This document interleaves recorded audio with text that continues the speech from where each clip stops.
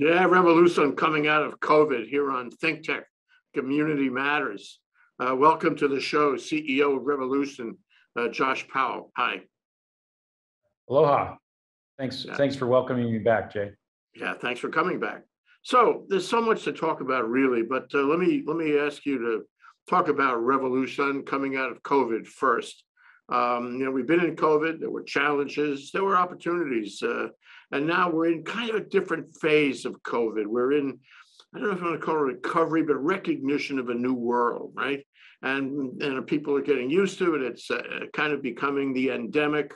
They're building it into their lives, their economy, their planning. And how about you, about RevoluSun? What's the effect on you these days in what I would call the second phase of COVID? I'll take it in two pieces.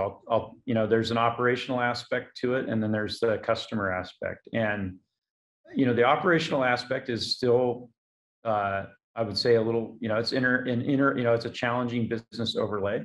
When the Delta surge hit Hawaii, that was obviously the strongest part of the pandemic for us. And, for a period in the summer, we lost almost 25% of our workforce to, they were out because, either quarantined because they had it or because they were, in proximity to people that had it.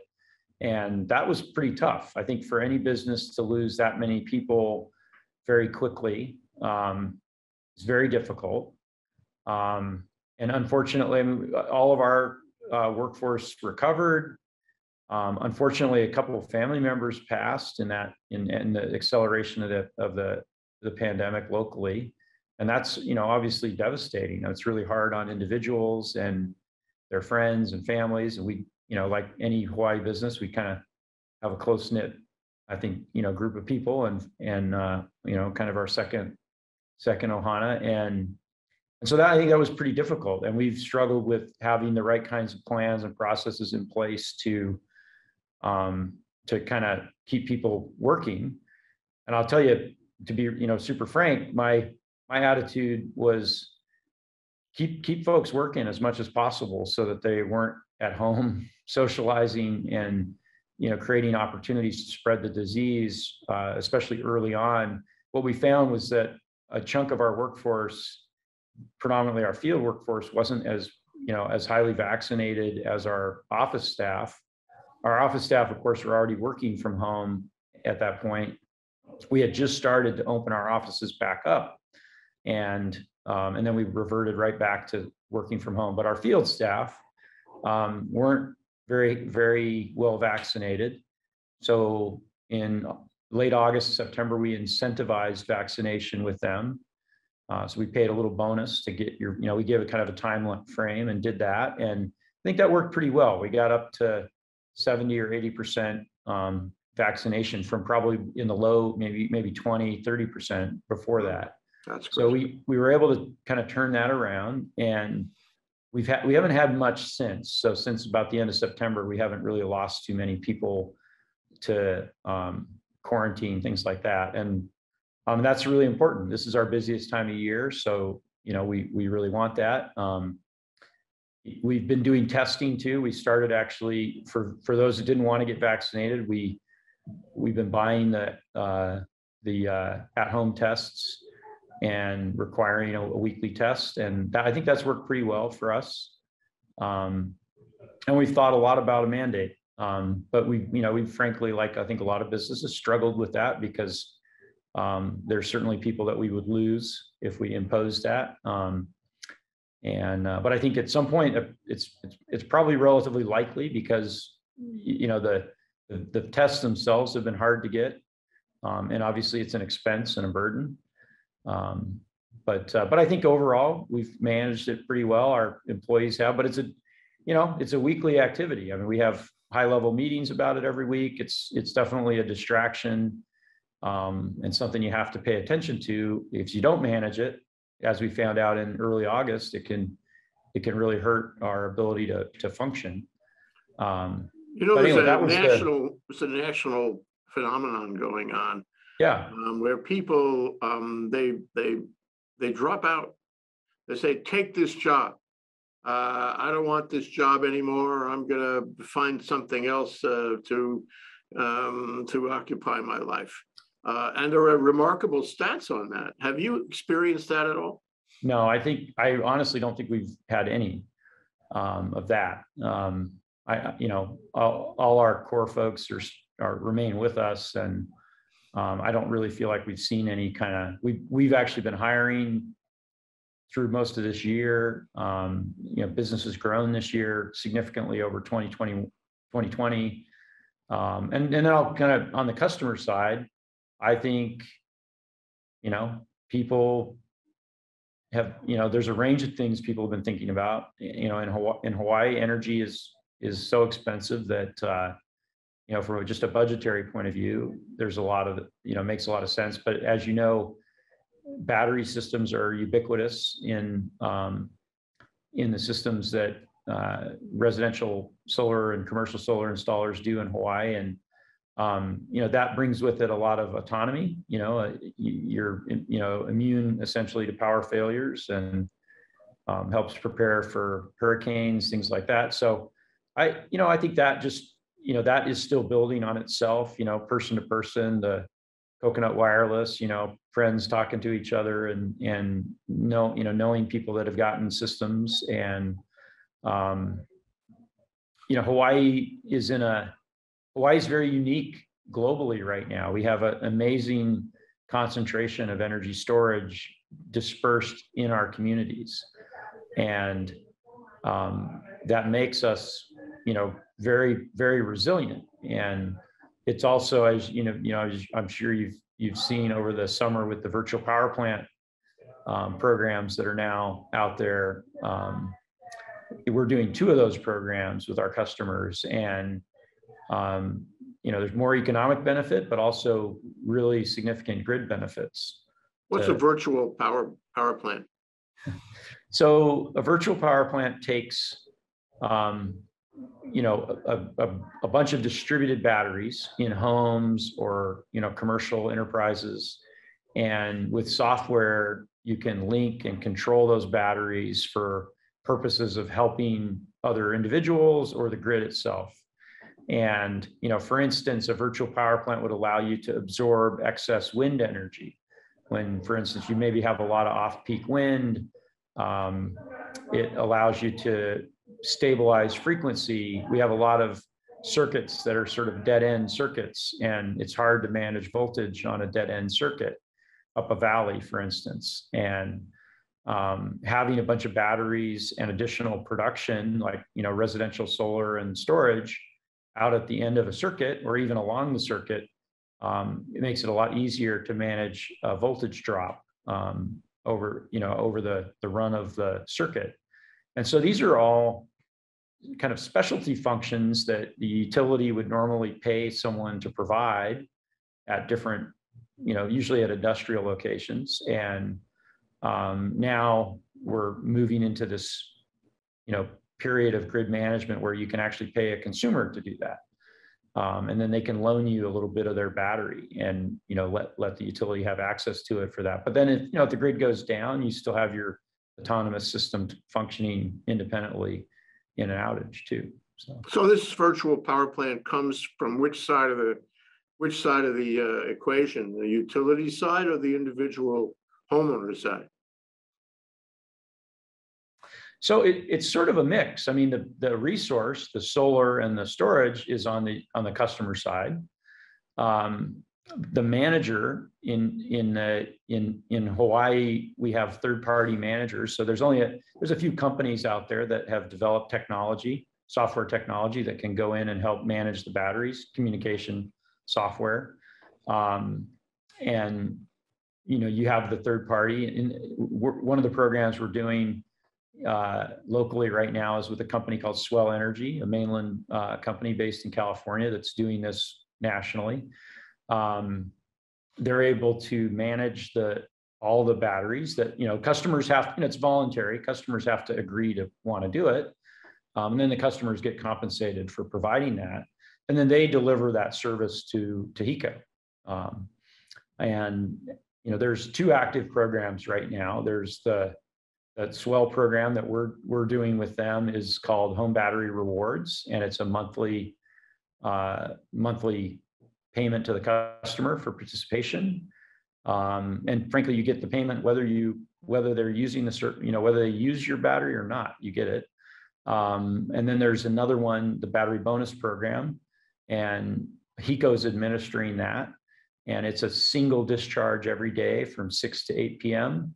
And you get an upfront bonus payment from HECO if you allow your system to participate. That program's a 10-year obligation. So every day for a decade, your battery will discharge energy in the evening. And that's what we've probably been a lot of press about that to help offset the shutdown of the AES coal plant late next year.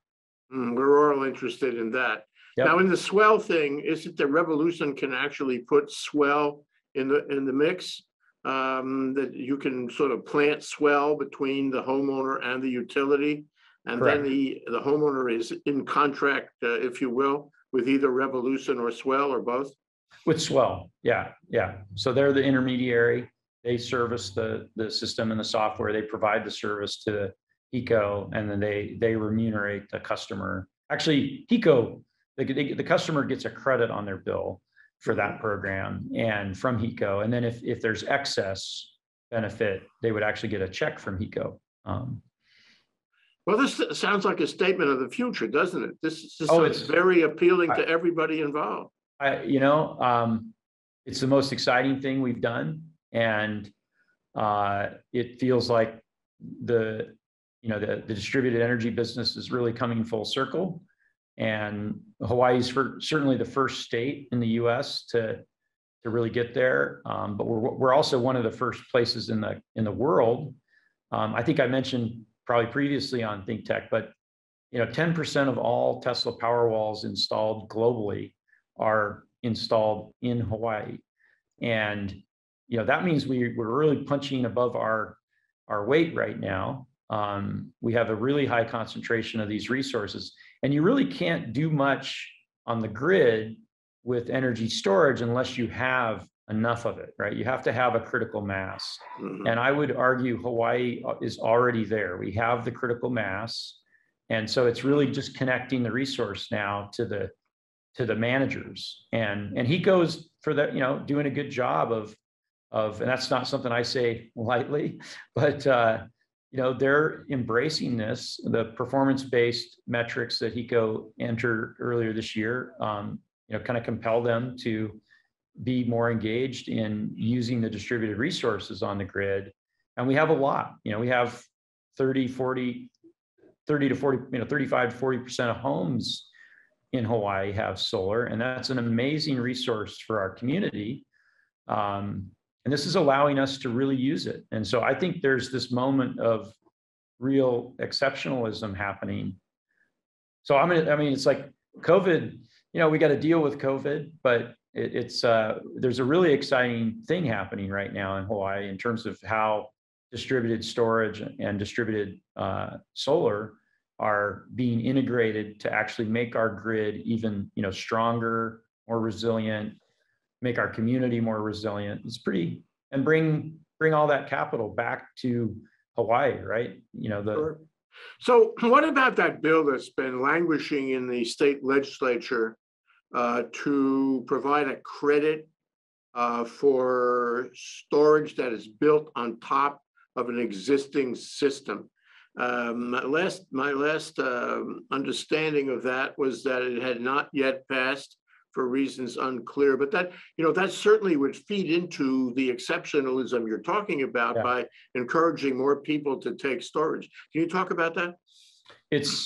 So we have thousands, probably upwards of 35,000 residential solar systems on Oahu that don't have batteries. And then we have, on top of that, probably a couple thousand commercial systems that also don't have energy storage. If you add storage to those systems, it does two things.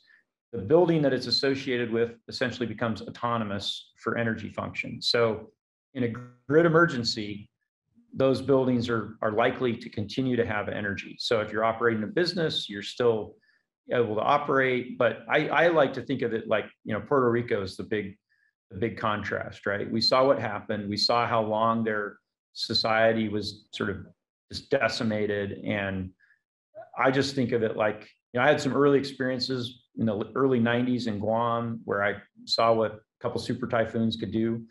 And we've been really lucky, knock on wood, to not have a big hurricane hit Hawaii since really Iniki, where it's such a massive effect that it really takes months to recover.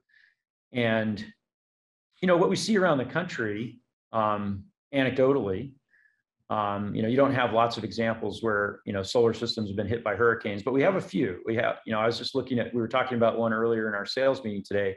In 2018, a hurricane hit Florida, hit Tyndall Air Force Base, and there's a bunch of housing on that base that has rooftop solar on the homes, the base housing. It was really interesting. The rooftops, the solar systems remained, and you could see the asphalt shingles were ripped off the other side of the roof where the solar wasn't there. And so you can imagine the racked PV system actually strengthens the roof a little bit. It's a secondary layer of structure over the roof.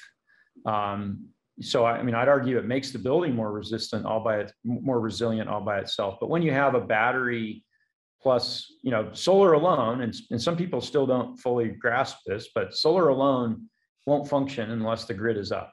And so when you add the battery, typically when you add the battery, you're also installing an ATS, an automatic transfer switch, that will cut the system off from the grid in an outage and allow it to continue to function as long as you have energy in the battery. And even if you depleted the battery, it would come back on the next morning.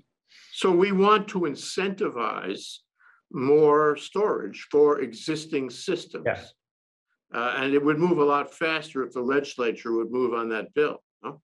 I think I think we've actually gotten a long ways, and I'm sure people would argue, well, we're doing this anyway. Why do we need incentives? And what I would argue there is we have an opportunity in Hawaii to lead globally.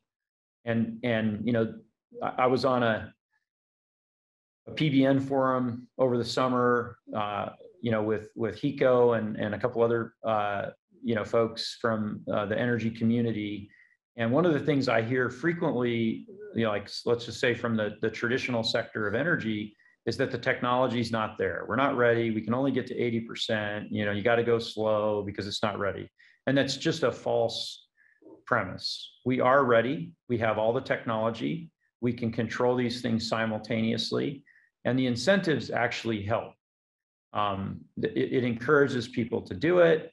The incentives to participate in a virtual power plant are powerful in terms of helping to bring those resources back to the grid. And I think, credits, rebates, is a very successful, well-proven way of accelerating things. And, when you think about how much money leaves Hawaii, billions of dollars every year for petroleum, and, at a minimum, the incentives sort of force that to come back to Hawaii earlier. And if I'm the state, just think about the additional tax base that occurs because that revenue stays in Hawaii and circulates inside of our economy instead of, it certainly does not do that when we're gonna, and if you think even a couple more years out with fossil fuels, we probably will lose our last refinery. All those jobs, all that resources is leaving Hawaii. Well, let me offer this thought. Not too long ago, I saw a piece about how, these supply line issues, including transportation of fossil fuel, are now jeopardized for one reason or another in this period of post, of COVID going endemic. And if that happens for oil bound for Hawaii, we are going to have a problem because we are still largely dependent on oil. Yes. And so that is going to be a sharp wake-up call if all of a sudden the utility cannot produce electricity because it doesn't have sufficient supplies of oil because they didn't get here. Do you think that's coming, and do you think it will happen that way? I think oil, has always been and will always be a very volatile market, in terms of energy. I mean, we've got oil right now around $80 a barrel. We saw in 2009, 2008, 2009, 150.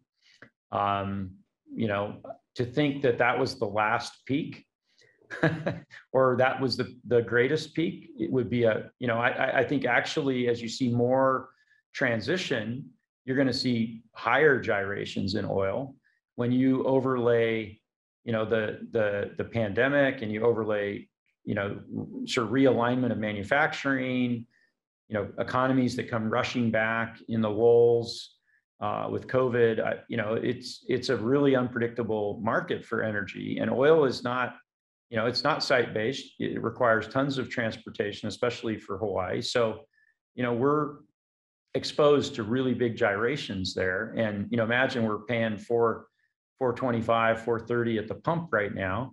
If you just think about gas, and we're at $80 a barrel, what's it going to be when we're at 200 a barrel?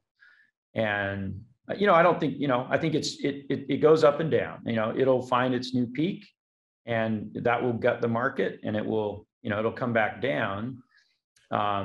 Solar, on the other hand, you put it on your roof, and it's a fixed capital investment at one point in time, and it essentially guarantees the cost of that energy for decades to come. Yeah. And it's getting cheaper, right? It's gotten cheaper continuously over the last, decade and a half. Storage is doing a very similar thing. We have the benefit of the EV revolution. And so when you think about it, for the average person living here in Hawaii, you can produce all the energy you need for your home, all the energy you need for your transportation, and you can secure all that. And for people with single family homes, low rise apartments, et cetera, it's very, very simple equation because of our wonderful sunshine. And then you can do other things like community solar projects like that can serve more dense buildings, and commercial enterprises that don't have as much rooftop. Well, and aside from the climate change issue, which, that would be another show with you, Josh, going on just next week, I think in where is it? In Scotland. Yep. We forget from moment to moment how that is an existential threat to everyone. Well, we don't forget. So the underpinning of this whole conversation is really about climate change. We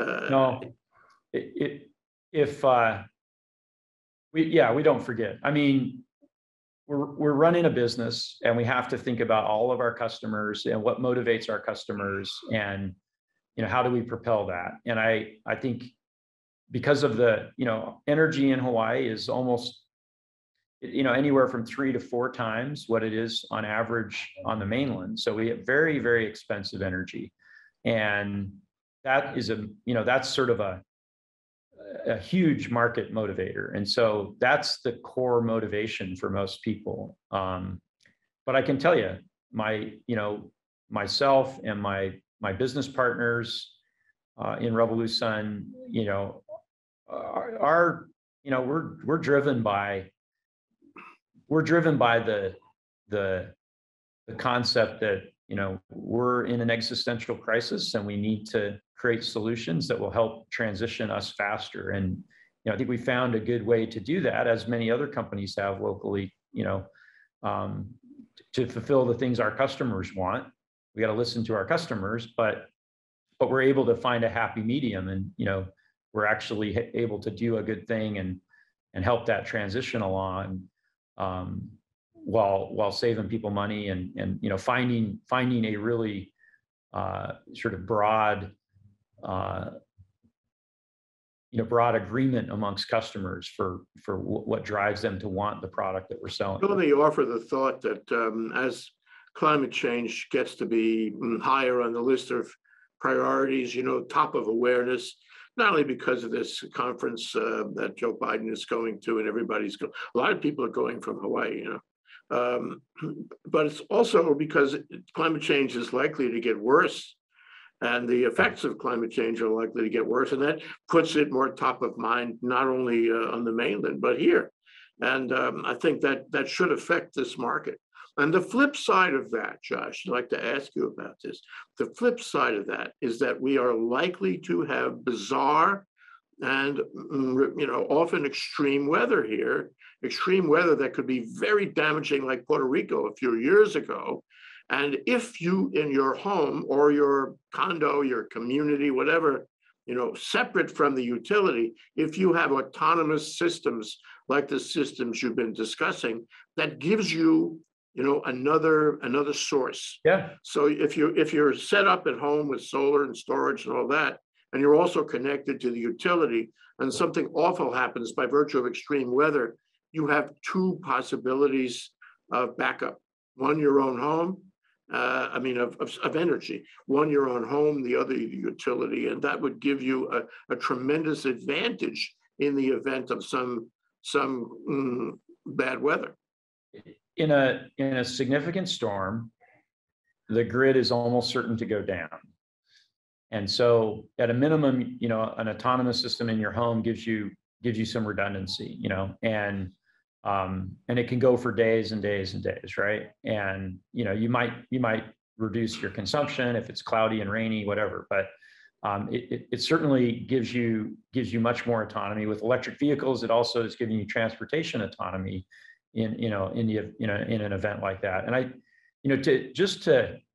an interesting thing to me, because we have, RevoluSun was founded, we founded it in Hawaii 12 years ago, but we've expanded to a couple spots on the mainland. So we see a little bit of exposure to mainland markets because of that. And I actually think the climate effects and the weather effects are being felt more on the mainland than in Hawaii. And it's more in your face, the fires, the storms, things like that. People are seeing it all the time. And we've had a kind of a mild year this year. What we don't maybe realize sometimes, the mild year here, this colder year that we've had, which is effectively a La Nina event. I think it's now been confirmed that we're in a La Nina cycle, which means the Southern Pacific is slightly colder than normal. It used to be that the dominant cycle was La Nina, and every once in a while you'd have an El Nino. And La Nina events typically mean more water, more snow on the mainland in the winter, potentially colder winter. And then we're seeing that start to manifest itself this year. But what we maybe don't recognize as much is that we're getting a lot more El Nino out. In fact, that's becoming the dominant cycle. We tend to have a cool summer like this every couple of, every 3 or 4 years, we'll have a cool summer, but the rest of the years we have a really, hot, muggy summer like we did last year and the year before and the year before that. We also do air conditioning at RevoluSun, and I can kind of tell because our air conditioning business has been a little soft this year. Last year, it was a lot busier, and it was all about humidity and heat. So we're not feeling it as much, but you're right. Those warmer years, those El Nino years, which are becoming more prevalent, also mean that we have more hurricanes in the Eastern Pacific. And, that's, it's like playing roulette. Eventually one of them is going to hit, and the better prepared we are, the better we will do as a society, as an economy. And I think personally, one of the single most important things we can do is put distributed systems into homes, because if people have their home and they have energy, then the food in their refrigerator doesn't spoil. They have transportation. If they have an electric vehicle, they can, they have water, they can bathe, they can cook, it makes it a lot easier to deal with an event like that. And frankly, if your neighbor's house gets damaged, I mean, I have solar plus storage on my home, and I would certainly be passing the extension cable next door and making sure my neighbors had their refrigerator working. And I think we know our communities are going to do that. So it just makes us a lot stronger as a community to have those resources out in the grid. Yeah, and less vulnerable. I mean, back in the day, in the first decade of the century, ThinkTech used to examine what would happen if you woke up one morning and you had no power in your home. And it's a very long day.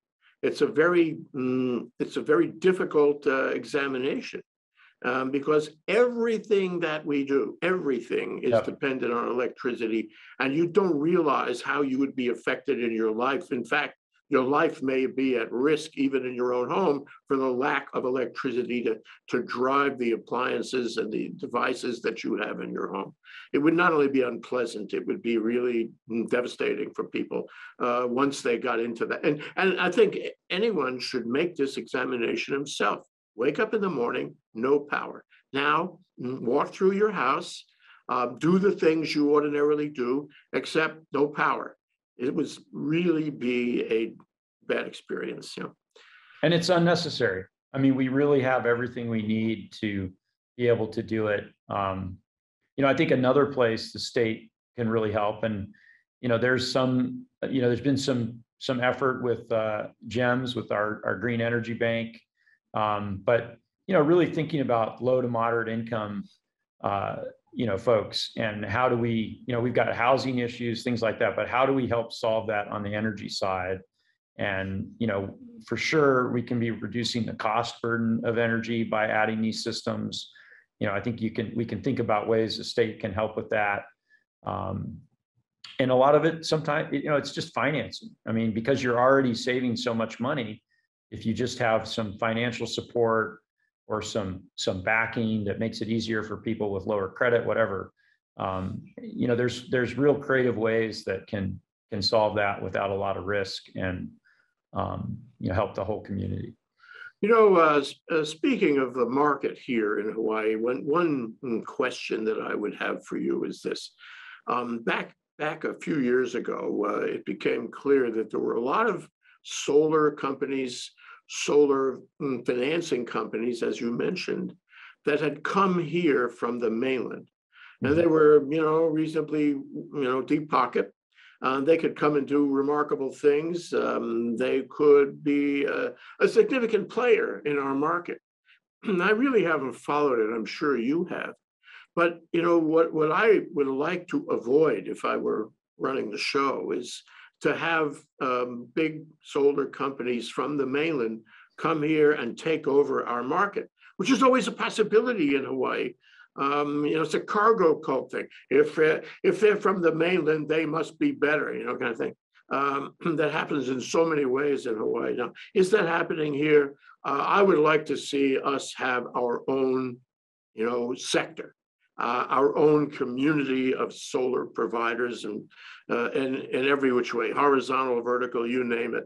But are we under the threat, the possibility of mainland companies coming here and investing big bucks and affecting our market? Yeah, no, for sure. I mean, Hawaii, as I mentioned, is it's let's just say it's well known in the solar industry that this is one of the most advanced markets in the country. It's a small market, but it's technologically more advanced than most. And we have, most solar installers on the mainland and maybe they do 10 or 15% of their book of business with energy storage. In Hawaii, almost every installer is 100%. If you looked at the top 5 companies locally, you'd find 3 of them are local companies founded in Hawaii, and 2 of them are not. Outsiders that have been, outsiders that have been in this market for years now too. I think you're right. We have tremendous opportunity to, do financing locally with local credit unions, local banks. Hawaii has actually innovated in that regard, but we tend to innovate and then kind of stop. And at this point, I'd say the financial products on the mainland have advanced beyond what Hawaii sort of did a few years ago. And so it's time for us to catch back up. There's still, I'd say, my general feeling is the nationwide solar loan providers, folks like that, they charge way too much for their services, and there's opportunity to shave that down. And that's why I think the local credit unions have been really helpful in creating lower fee loans. There's also comfort, like with the local banks and credit unions, that people are going to pay their loans back on solar. And maybe 10 years ago, even 5 or 6 years ago, it's a new product, so it takes, banks are pretty conservative. It takes them a while to get comfortable. Anyway, I agree. There's a lot of, and I really like this word exceptionalism right now in regard to this. We are in a moment that is really special. We're leading globally. There's only a few countries globally that are even anywhere close to the concentration of this resource in Hawaii. And when I say resource, I don't mean the sun. I mean literally the amount of storage that's already deployed in homes and businesses. And if we continue to accelerate that, we will be moving much faster than most other places on Earth. And if like me, you believe that this is actually where electricity markets are going in general, it's like, Hawaii might as well be the Edison lab in New Jersey at the turn of the last century. I mean, we really are. We're in that moment. And what we're doing here, what we're doing with our utilities, we're going to learn how to do things that other people are going to need to be doing for the next century. And it's exciting. Yes, it is. Josh Powell, CEO of RevoluSun, a notable player, a significant player in the solar install, and I guess their air conditioning also in this industry in a way. Whatever our customers want. Exactly. And that's what carries it. That's what makes it happen. Thank you, Josh Powell. Appreciate you coming on the show. Mahalo, Jay. Thank you. Aloha.